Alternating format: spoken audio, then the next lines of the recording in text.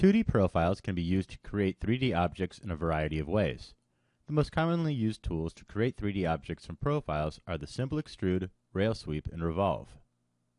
The Simple Extrude simply adds height to a 2D profile. To use the Simple Extrude tool, first check the profile to be sure there are no gaps or intersections, as these will not allow the tools to work properly. If the profile has any gaps or intersections, be sure to clean them up with the 2D Modify tools.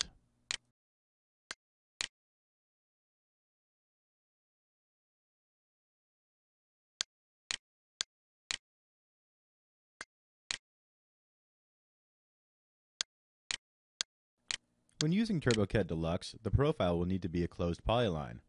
If the profile is made up of segments and arcs, you will need to use the Join Polyline tool first.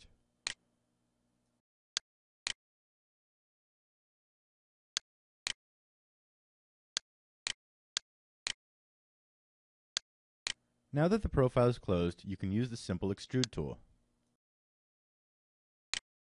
After selecting the Simple Extrude tool, pick the profile you would like to extrude.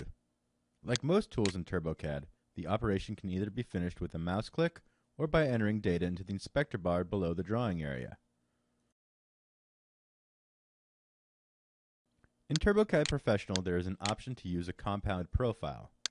When using a compound profile, segments and arcs do not need to be joined as polylines. And when multiple profiles are chosen, the inner profiles will be subtracted from the outer profiles, creating holes in the 3D object.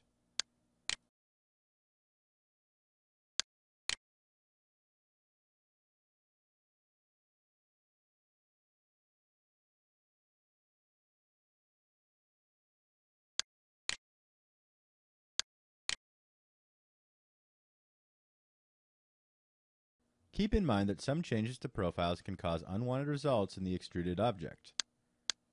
For example, if you explode a circle into polylines before extruding, the results will be faceted, while a circle that remains intact will extrude into a cylinder. While the rules for the profiles are the same for all profile tools, some of them work a bit different. The rail sweep creates a 3D object by dragging the profile along a path. The profile will remain perpendicular at all times when using the rail sweep. To use the rail sweep tool, first pick the profile, then the path. As you can see, this is kind of like making pasta or playing with Play-Doh.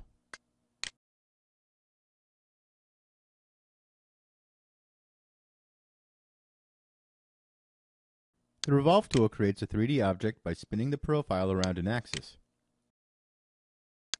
First select the profile, then pick 2 points for the axis.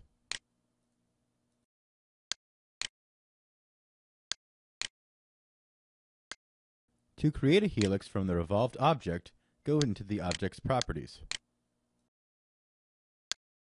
Under Revolution Shape, add a pitch and choose the number of coils you would like.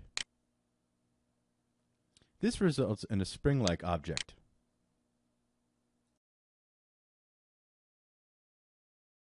That will conclude today's demo.